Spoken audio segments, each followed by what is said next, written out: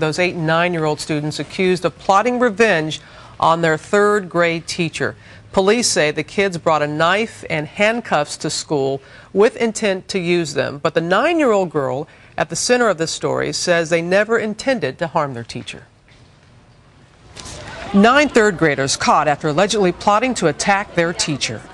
When police found the students on a tip from another classmate, they seized weapons that could have done serious harm. A knife, a crystal paperweight, a pair of gloves, toy handcuffs, and more. The reason for the plot? The teacher had punished one of the children for standing on a chair the day before, and they supposedly wanted payback. I think the teacher had what she called a timeout table in the back, and she was asked to go to the timeout table. That was as simple as it was. Investigators believe the 9 boys and girls, all between ages 8 and 10, divvied up tasks in order to carry out the plan. One would cover up the window, while another would clean up the mess.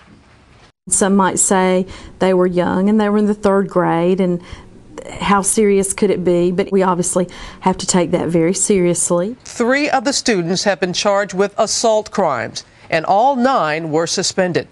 The teacher has now returned to school. Colleagues say she's very sad.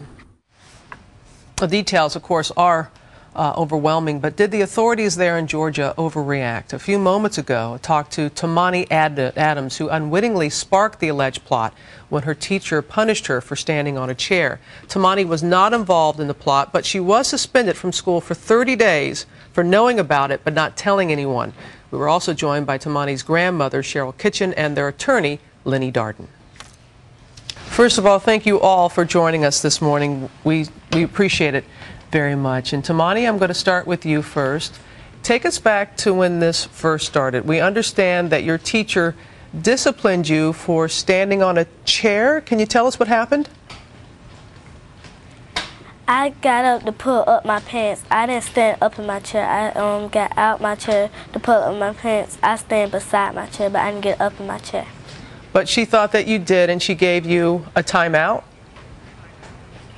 Yes, ma'am. So what happens when you get a timeout? She told us to go to the corner, and she might let us lose recess. Now, we understand that some of your friends in the class, they were upset that you got in trouble like this. Why did they get so upset? Because they thought that that I had got in trouble, and they got mad at Miss Carter. What did you hear? They said that they wanted to hurt Miss Carter. You heard them say that they wanted to hurt her? Yes. Yes. Did they tell you exactly how they wanted to do that? No. Why didn't you tell anybody? Because I was scared. What were you scared of? I might get in trouble. Mr. Darden, 3 students, one Yes. has been charged with aggravated assault, 2 have been charged with conspiracy to commit aggravated assault. I know that you believe that this is a bit excessive. Why? Well, I've not stated my belief that the charges on those children that have been charged are excessive. What we're talking about is the fact that Tmanni was disciplined by the school in exactly the same way as the children that brought various things to the school to harm the teacher, and we think that's some disparate treatment for her to receive 30 days suspension, which effectively means this ends her school year and the possibility of her graduating to 4th grade. That's disparate, and that's the treatment that we're protesting today. Ms. Kitchen, you're taking care of your granddaughter while her mother is overseas serving in the military, and I know this has been a very difficult time. It's made headlines all across the country. How's your family doing with all this?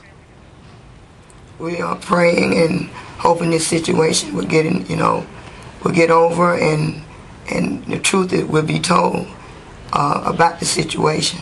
And what do you believe the truth to be in this situation? It was just a prank. Those, to my understanding, those kids was just gonna throw pies at her. just going, is that true, Tmanni? It was just going to throw pies at your teacher? Yes, ma'am. When we hear about one of the students bringing a knife and we saw tape and gloves, how did that all come into play? The girls was going to cut the knife. The girl cut the tape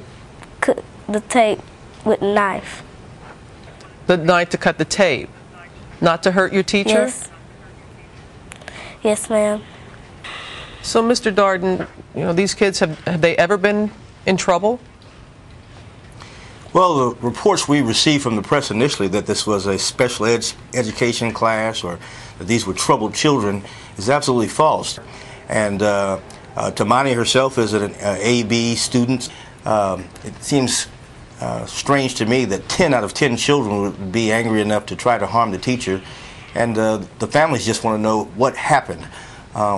Why did the children decide to do something like this? They wanted to know why would they behave like this, and we're not getting any answers from the school system. Well, Ms. Kitchen, Lenny Darden, and Tmanni, thank you so much for being with us this morning, and we certainly appreciate hearing from you. Thank you all so much. And thank you. In a flash, be the first to know what's coming up on Good Morning America tomorrow with the GMA Daily Flash email. All the great insider details you want to know from GMA. Go to abcnews.com, click the GMA page, and sign up for the Daily Flash. And you can even enter to win the weekly GMA Flash gift bag giveaway. Sign up now.